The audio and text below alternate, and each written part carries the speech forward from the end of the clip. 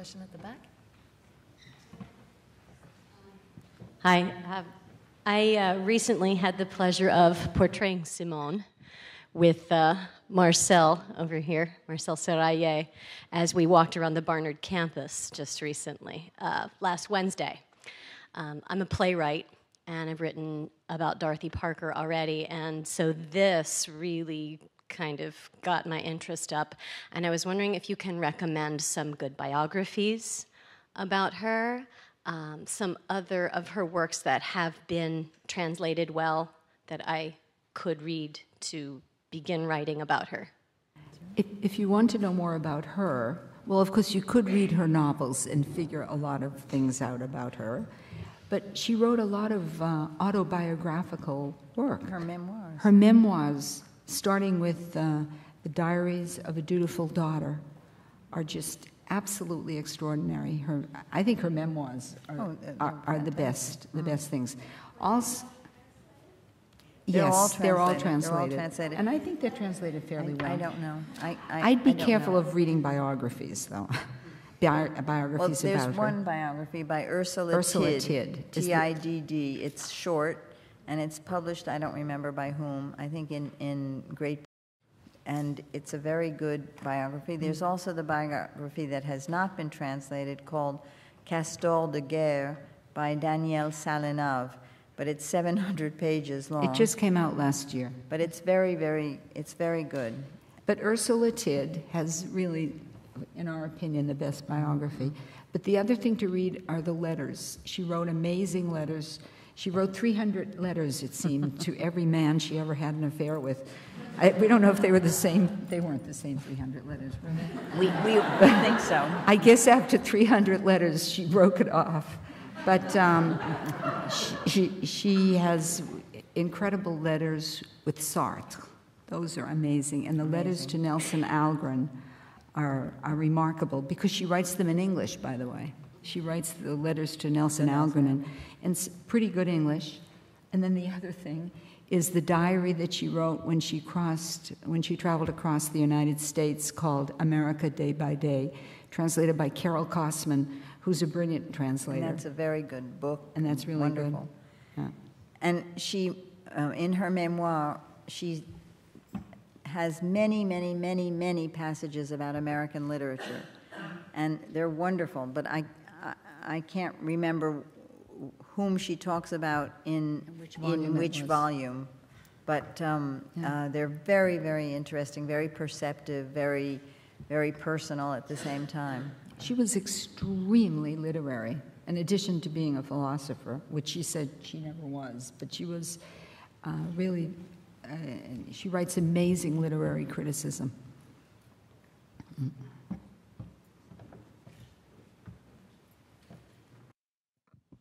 So it was interesting to hear the pressures that were on partially. I'm curious to know what was the charge that you were given and what was the interaction like during your translation. Anne Solange Noble of Gallimard, who is now the foreign rights editor of Gallimard, and who is the one who, in a way, is the heroine of the story, because she wanted to have a new translation long before we came onto the scene. She wanted to do it for Gallimard and for women. And what she wanted, and what was our brief, was to translate it in the same way as the original book. That is, it was a trade book. It was not an annotated version. And as we said, she had very few footnotes, relatively few footnotes. And so what we wanted to do was to keep our own translator's notes to a minimum so as not to alter the text and even the way it looked on the page. And so that was what we did, and we were extremely helped by the editor, our first editor at Jonathan Cape, who was Ella Alfrey, who was headhunted then and is now the deputy editor of Granta, the English literary magazine. She was a wonderful editor. And she encouraged us and helped us. Everybody did. And then then it came out in Great Britain, and then the Knopf editors also were extremely helpful, and we had no problems with, like Partially did. We were encouraged every step of the way, and we still are. They were clear about what they wanted, but a lot of people wanted something else from this this translation, because it's true, it offers very rich possibilities. There's so much in it, but that was our job, and that's the job we did. And you should also understand that this book could never be retranslated into English unless Knopf decided, because the Knopfs actually bought the English rights. So no one else could ever translate it into English. They bought the exclusivity of That's the English right. rights. And it wasn't until they made the decision, which was actually in 2004, 2005. I think, yeah. But they had been dragging their feet for a very long time, and we were standing there in the wings, just waiting for it to happen. In 2001, we thought they were ready to do it. We had met with the publishers, the editors at Knopf, and they said, well, I guess you're right, and I guess it's time. But it wasn't until Sarah Glazer wrote the article in the New York Times that they were finally kind of pushed to the wall and said, okay, let's do it. Really? Both of you are American. How do you translate it into British? Well, the copy editors, the British copy editors changed the spelling. I mean, that's really just a detail. And there were some expressions that they changed. They use which when we use that. So they changed grammar things, but there really isn't that much difference. It's very minor. It's really minor things. It's a lot for a copy editor, but in the scheme of things, it's not a big deal. And then when it came back to Knopf, they changed it back. You know. There's someone right here. I have a whole number of questions, but I'll just ask one. And if the answer is very short, I'll slip to the other one. Speaking of editors, did Simone de Beauvoir have a lot of interaction with her editor? In other words, do you know? Yes, I don't really know exactly, but I think that anything that she gave, almost anything that she turned in was published, except a book that is called, I can't remember what it's called in English, Quand prime le spirituel, which she wrote very early, and it was rejected. And then it came out again in 1979, and then it came out again, I don't know, a few years ago, maybe Liliane. In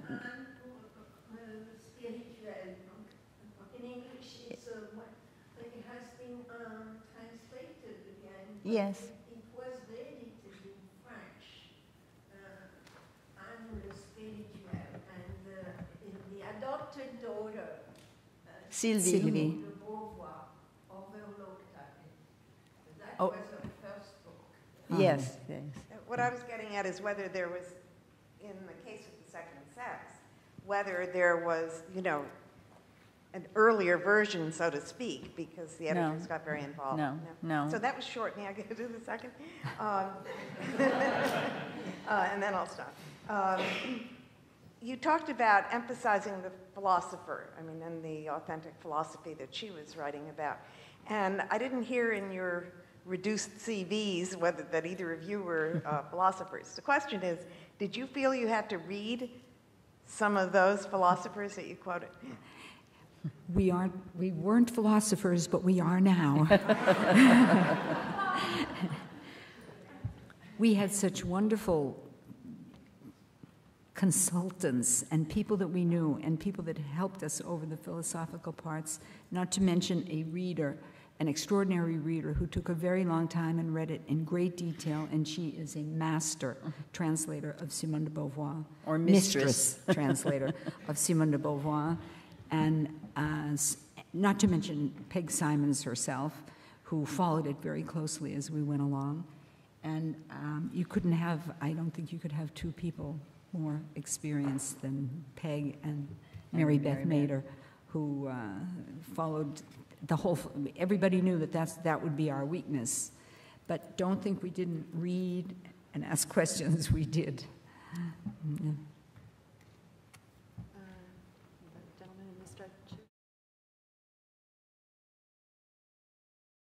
I'm wondering, how often are translators also writers? I know that translating must be writing as well, but I just, in terms of the two fields as they're usually described. Luise can answer that.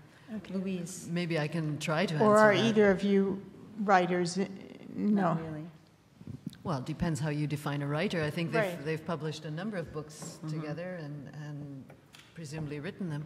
A lot of translators are also writers. It often goes together, but it's I think the joy of translation is the game that one plays between the two languages, which not many writers play.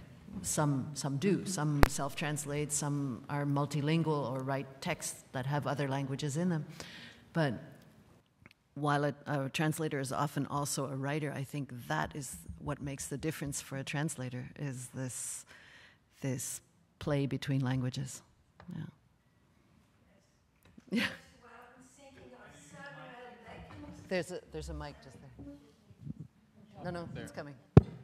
Samuel Beckett was the one not he wrote his book and translated his books and his one and Albert Camus translated also Dostoevsky, so many writers. But Samuel Beckett was really truly bilingual because he wrote his book and didn't trust anybody to translate them.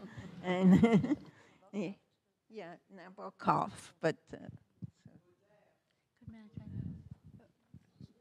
A question right here, the young man in the striped shirt? Or not striped, check shirt. Wait a minute, there's a mic coming to you. I've taken a couple Latin and Greek classes, and we translate some things. And my professors, closer? Sorry. My professors have always told me that when you translate, you destroy and you lose some of the initial meaning, no matter what. What do you guys think about that? Luise? Help us. I think that is the worst cliche there is about translation. Terrible. This lost in translation that you see again and again, most recently in a rather mediocre Hollywood film, is something that clings to translation. But when you think about it, if you did not translate, you wouldn't read Dostoevsky, you wouldn't read Simone de Beauvoir, you wouldn't have access to German philosophy, you wouldn't have access to hundreds of works from other languages. Translation is a huge gain on the whole. Of course, the translation changes a text, but does it lose something in the process? It's debatable. We'll always have critics on both sides. It's a loss, it's a gain, it's good, it's bad. But basically just the making available of new knowledge in another language is a huge plus. I think that's my answer. I don't know if